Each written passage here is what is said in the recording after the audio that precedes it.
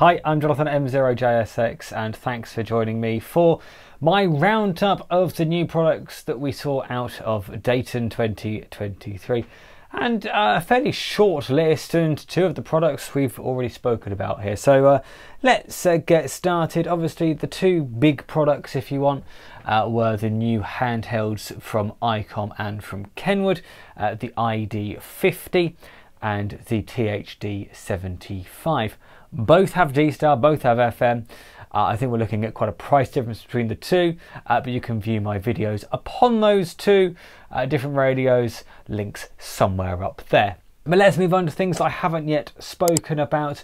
And the first thing that's quite interesting to come out of Dayton is a new QRP radio from QRP Labs. Now QRP Labs have been around for a little while, and I have to be honest, I've never played into their kit but sort of admired what they're doing.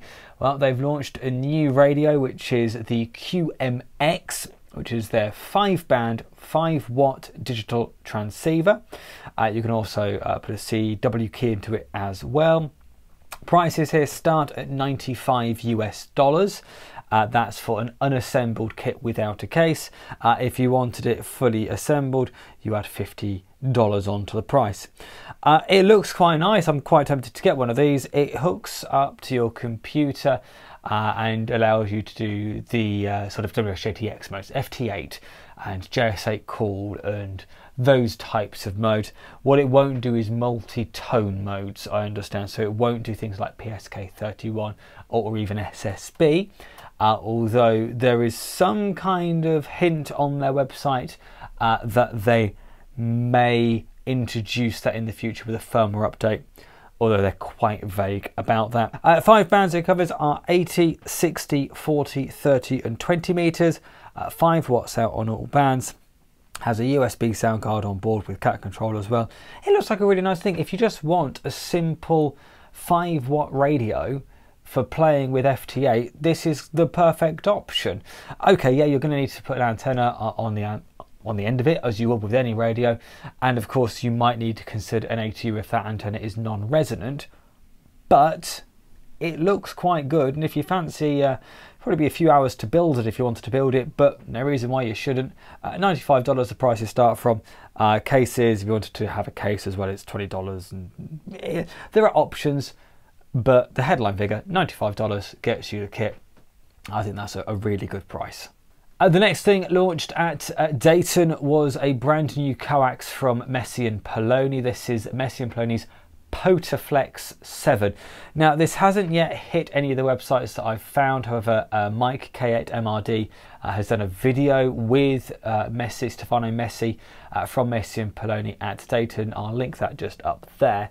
But essentially it's a very similar performance to Messi and Poloni's Ultraflex 7, but with a lighter construction, so it weighs less if you're taking it out portable, and also a bright yellow colour as well. So the idea of that is if you're going out portable, you're going to want to be able to see it, and also you're going to want to have people not trip over it or crush it with cars and things like that. So making it bright yellow obviously makes that more visible out in the field. I'm sure we'll get details eventually. I know no more than that, so go look at the video from Mike if you want to know more. And the final product that I've seen come out of Dayton is the new Rig Expert antenna analyzer, the AA3000 Zoom, covering 100 kilohertz through to 3 gigs.